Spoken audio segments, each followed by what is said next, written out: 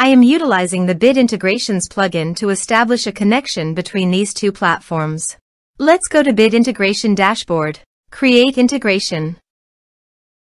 Search and select a trigger CoBlocks form.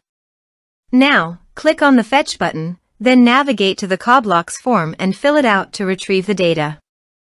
After fetching the form, you need a unique key to define it. However, the CoBlock form doesn't provide the unique key. That's why I added a hidden field and gave its value as a unique key. Now fill out the form.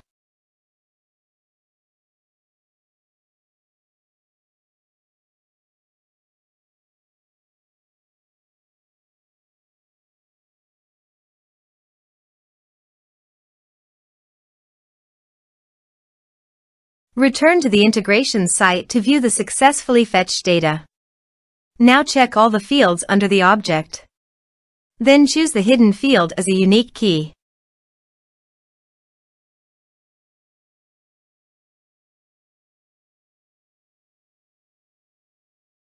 Set action.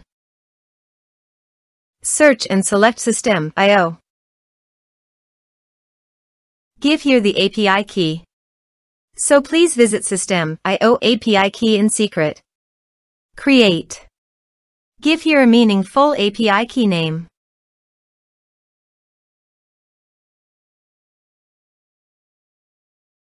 Save. Copy the API key and paste it into the integration site. Authorized it. Authorization is successfully done.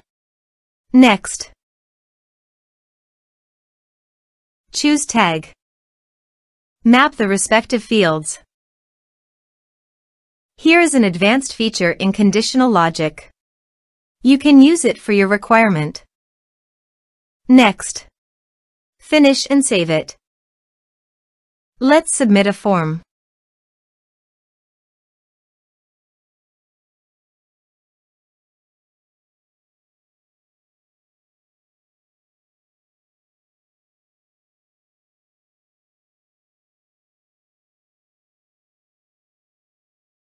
Submit it. Go to the System.io dashboard and navigate to the contacts. Here you can see data came successfully in the System.io.